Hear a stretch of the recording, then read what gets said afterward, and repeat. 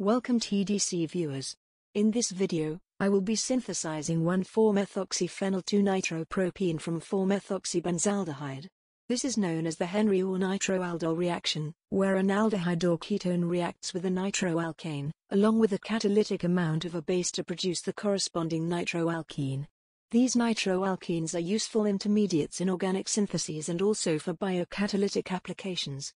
To start the experiment, add 13.62 grams of 4-methoxybenzaldehyde into a suitable glass container. To it, add 7.15 milliliters of nitroethane.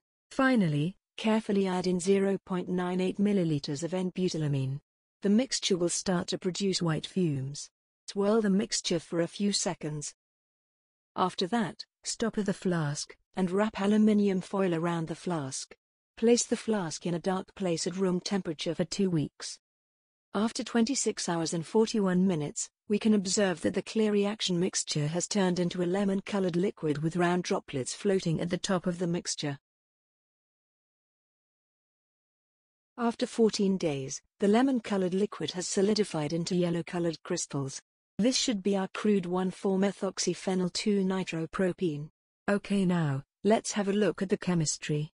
4-methoxybenzaldehyde and nitroethane react with a catalytic amount of N-butylamine at room temperature for 14 days to produce 1,4-methoxyphenyl-2-nitropropene as a yellow crystalline solid.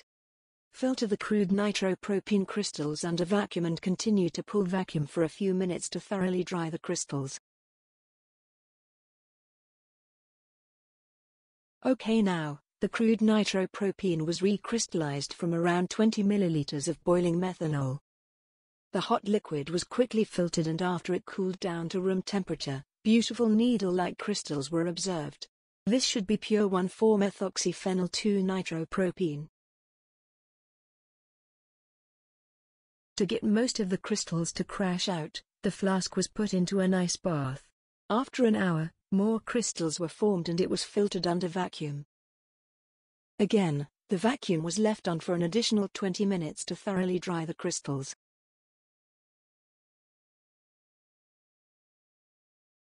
After the drying, we are left with light yellow-colored crystals that should be pure 1,4-methoxyphenyl-2-nitropropene.